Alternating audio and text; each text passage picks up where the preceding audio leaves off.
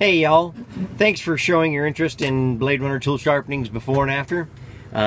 This one is about hand saws. Now the front one is what's called an 8-point handsaw, crosscut handsaw. The one in the back is a 10-point finish saw with a gun sight on it. Pretty trick. These things are old and you just don't see that anymore.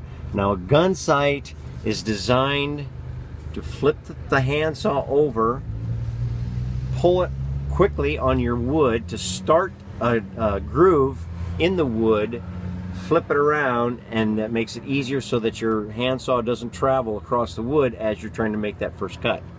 Pretty trick.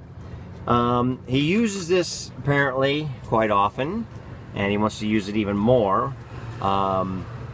What I've discovered on both of these, I think what happened is probably had a couple of broken teeth, and it looks to me like it's been retoothed. And what they do when they retooth a handsaw, see, I have this big machine with a V-shaped cutter, and it just goes along and just cuts brand new teeth. Takes all the old teeth off in front of it and cuts new teeth in with it. There's no set in it whatsoever. I'm gonna have to put set in it, and obviously it hasn't ever been filed, so I got my work cut out for me.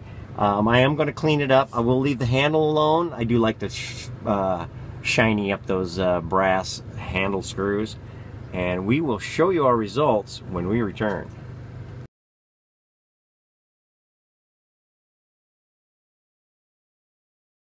Welcome back to this episode of Bladerunner Tool Sharpenings Before and After.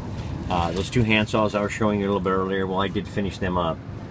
The 8-point handsaw, well, that was just a straight sharpening job, really. As you can see on the sides here, these markings there, I do believe that these both were retoothed. And a lot of times when guys would retooth a handsaw, they wouldn't even bother to sharpen it. They just take it out, let it go out the way it was. A lot of them didn't even put set in them. These had no set in them whatsoever. So I had to bend every other tooth one way and turn around and bend every other tooth the other way.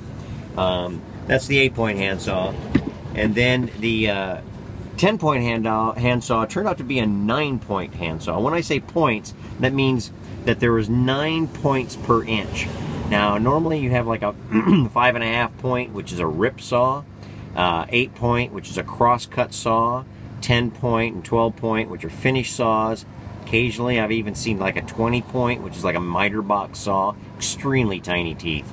This one is even more unusual with a gun sight, and it's a 9-point.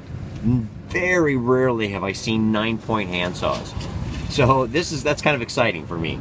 I did clean up the handle screws. Of course, I cleaned up the whole handsaw. And I just, like I said, I just love doing these gun sights. These are just incredible.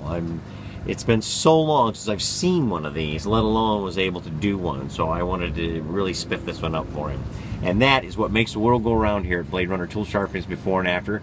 Hope you enjoyed the video. Like us on Facebook and our YouTube channel. And remember, with Bladerunner, there's never a dull moment.